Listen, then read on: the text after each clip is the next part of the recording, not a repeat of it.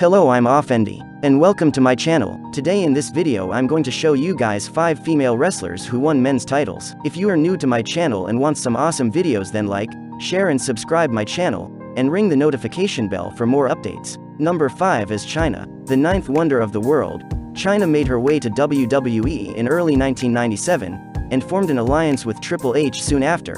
Chyna became a significant part of the notorious faction named D-Generation X, formed by Triple H and Shawn Michaels. In 1999, Chyna entered the Royal Rumble match at number 30, becoming the first female athlete to compete in the annual Free-for-All. Later that year, Chyna got into a feud with Jeff Jarrett over the Intercontinental title. The duo faced each other at WWE Unforgiven 1999. At WWE No Mercy, Chyna defeated Jarrett in a Good Housekeeping match to win the Intercontinental title. She became the first woman to achieve this feat, and is the only female superstar in history to win the coveted belt. Chyna went on to feud with Chris Jericho over her newly won belt, and defeated him at Survivor Series. Her reign ended at Armageddon 1999, where Jericho defeated her to win the belt.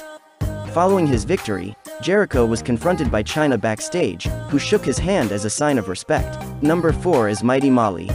After a brief stint in WCW in the late 90s, Molly Holly made her WWE debut in late 2000. Molly was paired with Bob and Crash Holly upon her arrival on the main roster.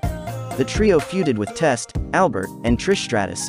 Around a year later, Molly aligned with the Hurricane, and began calling herself Mighty Molly. At WrestleMania 18, the WWE Hardcore title changed hands several times. Amidst the hullabaloo, the Hurricane defeated Spike Dudley to become the Hardcore champion. While he was being interviewed backstage by Jonathan Coachman, Molly appeared out of nowhere and suggested to him that the duo should go to their Hurry cycle. As the Hurricane proceeded to the direction Molly pointed to, she hit him on the back of his head with a frying pan, and pinned him to bag the Hardcore championship. Later in the night, Molly was sprinting in a backstage area when she ran into the upper half of a door that was deliberately shut by Christian. He pinned an unconscious Molly to win the title. Number 3 is Medusa. Longtime WWE fans who were around in the mid-90s might remember Medusa as Alundra Blaze. She is best known for throwing the WWE Women's title belt in the trash can, when she showed up unexpectedly on WCW Monday Nitro on December 18, 1995. Medusa later stated that she regretted her actions and wouldn't have done it if she hadn't been coerced by Eric Bischoff. At Starrcade 1999, Medusa met Evan Karagias for the latter's WCW Cruiserweight title. Spice, who was on Karagias' side, hit him with a low blow during the match, leading to Medusa pinning him and winning the Cruiserweight title. Thus, Medusa became the first ever female to win the belt. Soon after, Medusa kicked off a rivalry with Oklahoma, a character that was created to take a shot at WWE announcer Jim Ross. On January 16, 2000, Medusa faced Oklahoma with the WCW Cruiserweight title on the line. Oklahoma ended up defeating Medusa to win the belt.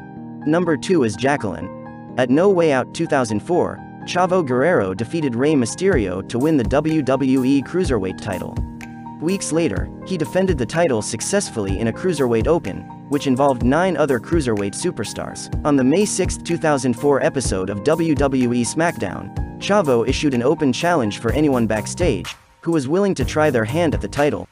To Chavo's surprise, Jacqueline came out and ended up defeating him to win the Cruiserweight title. The duo met again at Judgment Day 2004.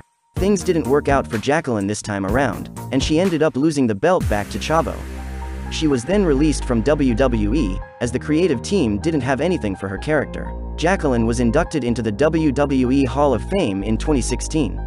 She was inducted by the Dudley Boys, and created history by becoming the first woman of African American descent to be inducted into the Hall of Fame.